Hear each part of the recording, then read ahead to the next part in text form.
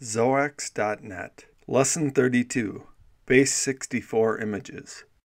To put an image in an HTML document, we ordinarily need to set the source attribute to a file name on the local file system or a remote URL. In this example, we have set the source to a file named small_x 9x9.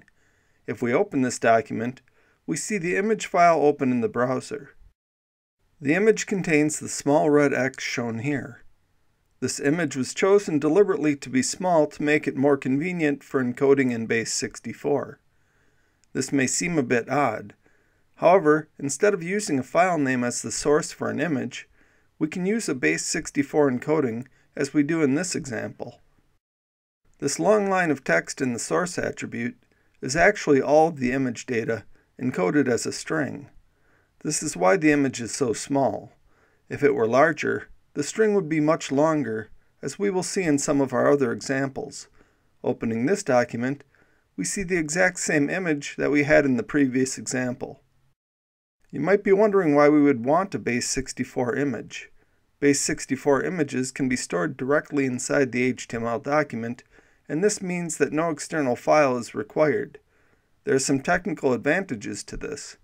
The main disadvantage is that Base64 encoding increases the image size by 1/3. To understand what Base64 means, we will look at some other number bases. We remark that ordinary decimal numbers are base 10 because there are 10 possible values for each digit. Additionally, there are several number bases that are commonly used in computer programming. The fundamental number base of a computer is 2, which is binary with digits that are 0 and 1. Octal, or base 8, is another number base that is used in computers, where digits can be anything between 0 and 7. Hexadecimal, or base 16, is another commonly used number base. In hexadecimal, digits can take on 16 different values, the numbers 0 through 9, and then the letters A through F for the values 10 through 15. Finally, Base64 is used for the Base64 encoding that we have seen. In Base64, digits are encoded with uppercase letters, then lowercase letters, then the numerical digits 0 through 9, with the last two digit values encoded as plus and slash. This gives us 26 plus 26 plus 10 plus 2, which equals 64 possibilities. A full table of the Base64 characters is on our website, and it looks like this.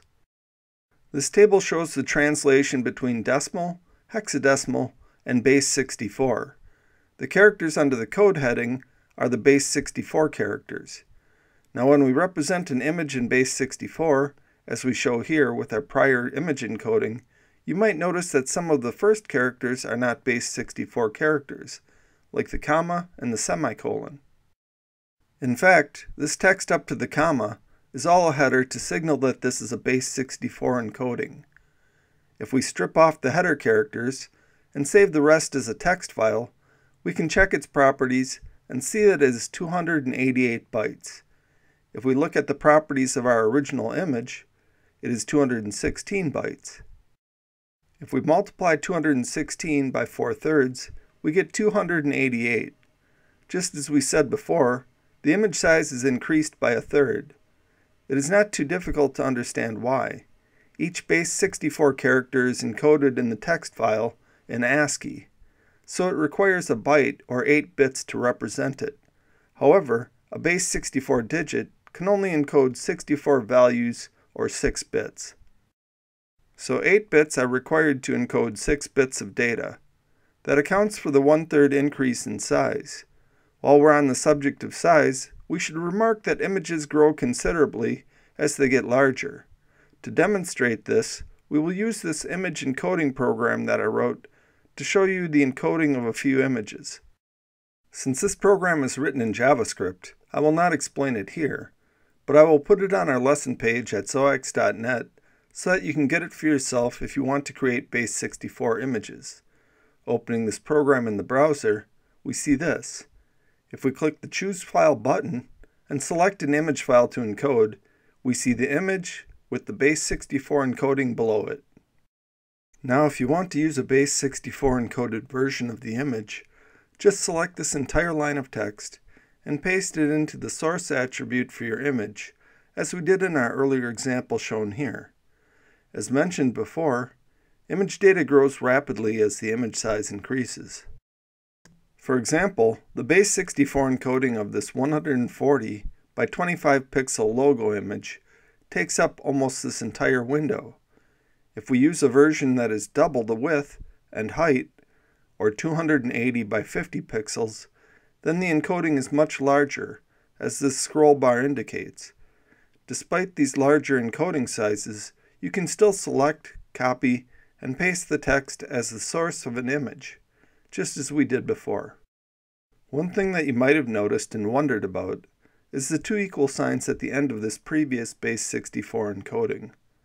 If you are wondering why equal signs are there when they are not Base64 characters, the answer is that they are filler characters which encode nothing.